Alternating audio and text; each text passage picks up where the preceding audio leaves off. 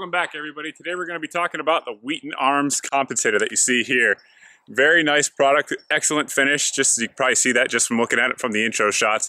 But what we're going to do is talk about how well it works, some of the properties of it, what I think of it overall. Coming up next.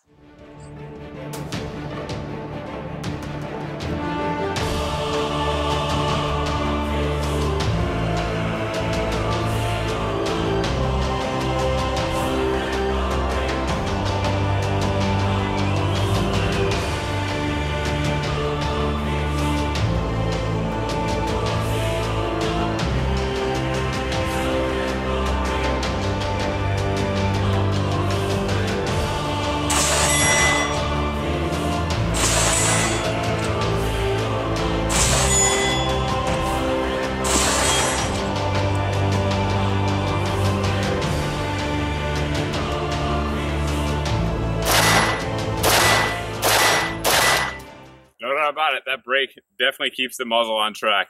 I mean, without question, it's smooth shooting, and as you guys can see just watching the video here, not a lot of movement at all.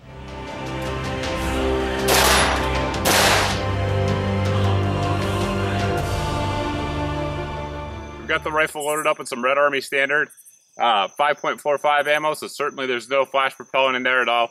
We'll see just how this muzzle brake does in low light.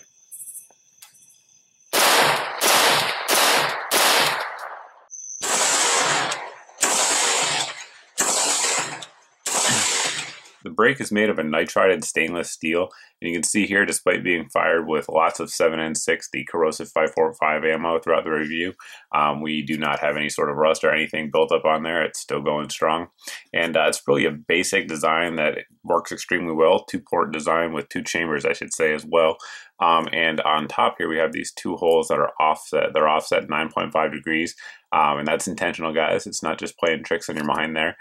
That's to compensate for the up and right recoil pattern that most AR rifles are going to have. It's going to keep it really steady, not just in terms of muzzle rise, but also muzzle movement left and right. In terms of size, it's just a little bit longer than your A2 birdcage. That way it allows you to actually pin it to a 14.5-inch barrel and still get your legal 16-inch overall length. As you can tell from getting that close-up look of it there, it really has almost no machine marks on there at all. Really, the fit and finish of it is just flawless. And those of you that have seen a lot of nitrided or melanated brakes before know that that's sort of hard to do, just the way the finish works. Any sort of imperfections it has tend to become magnified by that finish. So definitely a good job there for Wheaton Arms on the fit and finish department. In terms of cost, this is relatively expensive for a muzzle brake. This one comes to market, I believe the MSRP is $119. They're available at Wheaton Arms website, as well as like some other websites out there. I know they do have distributors that carry their products, so you may find it less there, but I believe that $119 is what it's going for, at least as of today. So a little bit on the expensive side, but the performance is very good, as you guys saw here throughout the video, in terms of keeping the muzzle flat. And it does so with a relatively small profile compared to a lot of the other brakes out there on the market that are going to give you similar performance.